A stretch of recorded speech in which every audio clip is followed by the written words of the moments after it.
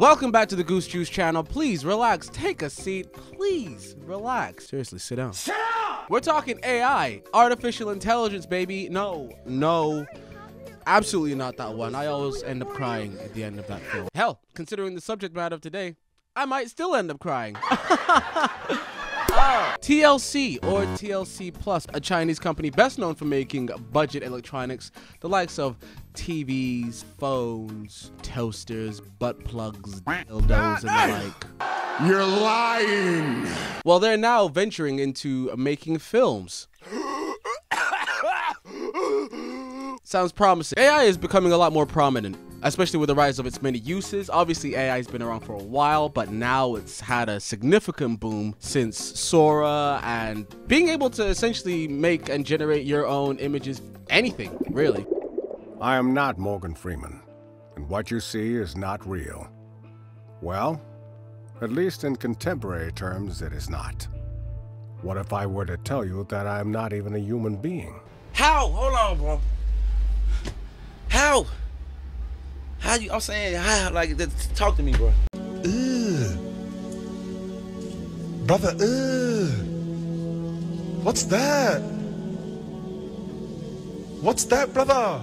And Hollywood's been watching. Oh, they've been dabbling all right. I'm sure many of you might have seen the show, or if not, clips of the show called Prom Packs from Disney, where they filled in crowds of a basketball game with AI generated people. Oh my God, what is that? Oh my God, what is that? You know, that was very convincing. They basically removed any necessity for having as many extras as they really should do under the guise of innovation, but we'll get to that later on. We all got to that line and crossed it. See? Yeah. So, I mean, it's pretty crazy if you actually have seen the scene where you think, save money and add cartoons, get rid of the immersion, or hire a few more extras. Hire like 10 more extras just to be in those scenes. Just so you would save yourself the embarrassment of having to use PS2 graphics. But what I will say, at the very least, we all are quite aware that studios are jumping on to AI because it will inherently save them a lot of money. What I really want to talk about is TCL or TCL Plus. Remember them? Well, they're just spearheading forward into the 25th century and are making a full-on AI generated TV series. It's called Next Stop Paris. What could go wrong? The plot of Next Stop Paris goes as such. It sees a young woman going on her honeymoon to Paris alone after her fiancé ran off with someone in their wedding party. She meets a stranger on the train and the pair explore the French capital together. Look, we've done a whole lot of preamble. I say we just jump into the trailer, see what the hell is going on. So, Claire, what's your stop? We are in trouble. We have an extremely compressed image of a woman on screen. Hey man, if it's not ready, don't take it out of the oven. The City of Lights. I'm hoping it's a new start.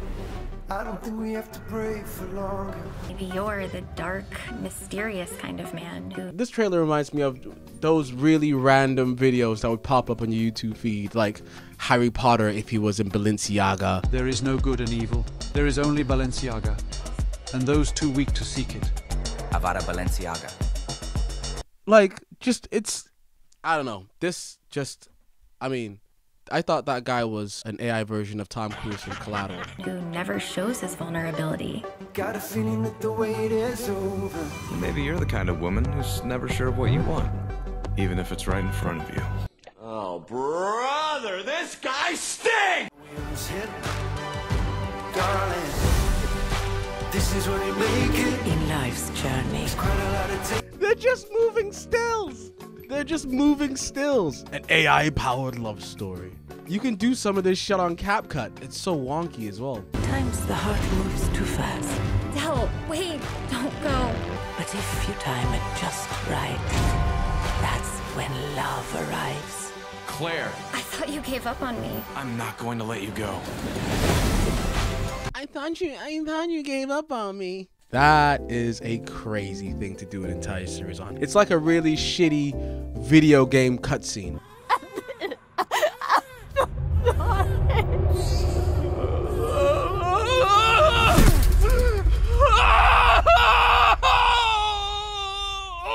That's insane. Why would you even bother? What is the point of that? I don't know who's gonna be locked in for that. But in all fairness, I don't know how angry I can be at TCL for even wanting to do this. Now, relax, hear me out. We can't honestly expect production companies, studios, any conglomerates to really care about anything outside of the bottom line. Yo, creativity. Oh, we want to make the best product. If they could have a video of a monkey banging cymbals for 24 hours straight, as long as people would watch it and they would get the revenue that they wanted to get, they would not give a flying about creativity. It's like blaming a tiger for having stripes or blaming a dog for not being a vegetarian. Here's a vegetarian who's been training her dog to be a vegetarian. Some of you just don't believe that my dog's a vegetarian. We have this really gross beef, like dog food. Here, pick one. No. If it's going to save studios money doing AI generated bullshit, they absolutely will do it. Even if ironically it costs them. It's cutting your nose off to spite your face. But my God, have we taken a very terrible, scary, dangerous step into the uncanny valley. And honestly, even if all the episodes were to be released, which would be very surprising, this thing doesn't have any soul. Aside from people tweaking the voice acting, some of the artistry here and there, maybe the writing. I mean, the writing. It's just imitated humanity, isn't it? Which is ironic because we're humans. We can do this better. Going back to the writing, even the story seems like it's AI generated. The greater issue that I'm personally having with all this AI nonsense is it's a catalyst for getting rid of actors eventually. If AI gets to the point where it doesn't look like absolute dog muck, actors are gonna find it very difficult to navigate their way through this matrix, I guess. It's already difficult as it is, you know, considering that only 2% of actors can actually make a living off acting alone. God knows that Nepo babies are not helping. I'm sorry, whether you're talented or not, you're just not helping, dude. You never earned it. You were born into it. And then you have walking fleshlights like Tyler Perry putting a stop to his $800 million studio, whatever, regardless of the quality of his movies. I don't like this. I don't like this. At least he was employing human beings. But since the rise in potential of Sora, he's completely put a kibosh on having people actually work there. Georgia's film industry is booming, but now one area filmmaker and actor is putting his $800 million expansion plans on hold. Tyler Perry tells The Hollywood Reporter that he is pressing pause because of the rapid rise of artificial intelligence. And then you got Ashton Kutcher, who used to be an actor, but now feels like he's f***ing above it. There's plenty more examples of people talking about them innovating rather than thinking about whether they should. And I'm the first person ever to say something like that. The last person that I would like to blame is you. What did I do? You, the viewer, the consumer. As consumers, we give our opinions with our wallets, the things that we choose to pay for, the things that we choose to watch, and studios don't really listen to what comes out of our mouths, they just see things on charts. Because we live in a bit of a strange time of negativity where we would much rather watch something that we know objectively is going to be horrendous rather than making the extra effort to go and see something that we actually probably will enjoy and have a better time with. All the things that I just spoke about are kind of how we end up getting shit like this. What am I talking about? Well, we got a second season of Velma, didn't we? And we adore Mad Max Fury Road, but the sequel prequel Furiosa comes out and nobody sees it? What's going on? What's happening? I don't understand.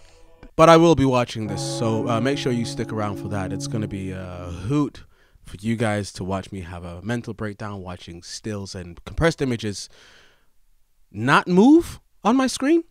I'm sure I'll love it. Am I gonna watch it legally? Legally? What did I just say? Anyway, that's all I've got for now, guys. Stay tuned. I will be watching this, like I said. Like and subscribe. Support the arts, not the farts. I'll see you real soon.